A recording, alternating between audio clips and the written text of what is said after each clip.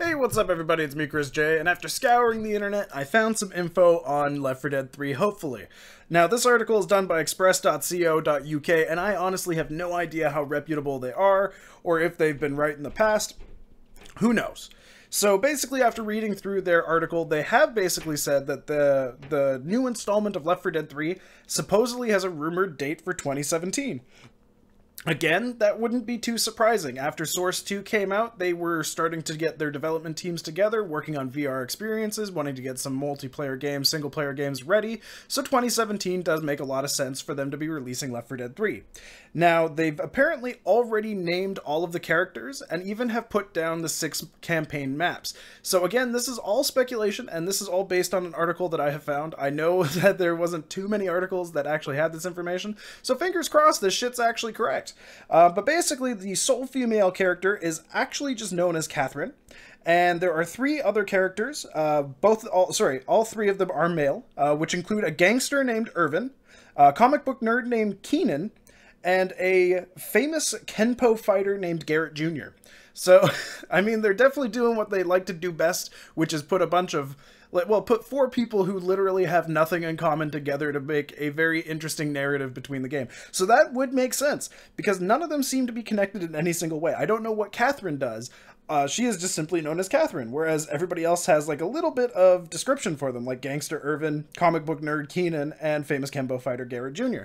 So again, all 3 of these being combined, all 4 of them being combined makes sense, because if you look at the previous titles, it was 4 random people put together with weird personalities that really added some contrast to it, so that would make sense.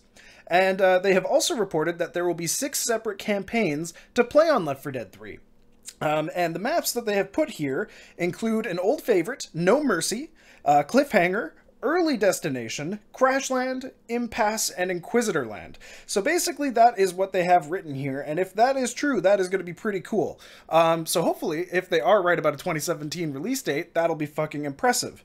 But I'm surprised that nobody else has this information, which is why I'm a little bit skeptical. Now, I know some people could have other information. I just researched for about like 10-15 minutes, and this was the only thing I found that actually had names, maps, even a release date, possibly. But yeah, basically, they are saying since the Half-Life 3 had been put on hold, they made Left 4 Dead a priority, which means that we could be fighting with the undead pretty fucking soon.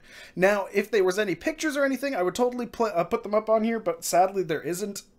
But this is actually making me super excited, because if Left 4 Dead 3 comes out, I will definitely be getting it on PC. Why? Because mods are huge for Left 4 Dead. Left 4 Dead 2, I played with a fuck ton of mods, and if you want to get a really good Left 4 Dead experience, get it on Steam, because there will be new maps, new characters, new fucking designs and skins for everybody. It's great, because the community is fucking creative, and that is what I love most about Valve. They're like, nope, go ahead, make your shit, do it, add it to the game. Awesome, you make our game even more replayable. But yeah, I know it's going to be a little bit difficult for people on console like Xbox One and PS4, if it does get released for that, which it probably will because it has in the past, because they only get to experience what comes with the game. They don't get to experience what the people create for the game. But yeah, if this is true, keep in mind, this is all that I found. It could be completely fucking false. But that's up to you guys to decide if it's true or not. If the game comes out and this shit is correct, I'm going to trust express.co.uk a whole lot more often. I should leave you a link to the article in the description down below. But yeah, fingers crossed this is all correct, because if it is, at some point this year, we'll be getting Left 4 Dead 3. Fingers crossed. Anyways, guys, I hope you're excited for a good zombie year like I am. I'm hoping Dead Island 2 is going to come out. I'm hoping State of Decay is going to come out just fine. And I'm hoping Dying Light gets something. I'm hoping they even just announce it. Even the announcement would just be great. But yeah, so much to look forward to. So many things to speculate about. And so many things to be a huge fan about. But anyways, guys, love you. Thank you all so much for watching. And if you want to subscribe, feel free to do so. It's free. Why not? And join the Classless Cavalry. Anyways, guys, love you. Love your faces. Bye-bye.